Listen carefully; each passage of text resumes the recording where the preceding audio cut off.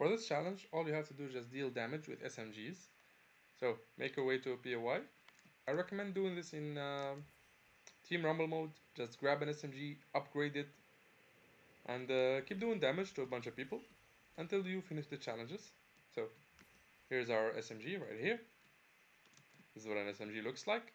For the first stage, you need to deal 1000 damage. For the second stage, you need to deal 2500 damage. And for stage number 3, you need to deal 5000 damage. Though you need to kill a lot of people, that's why you should do this in Team Rumble mode.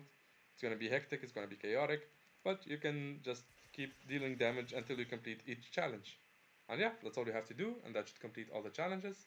And yeah, I'll see you around, guys. Goodbye.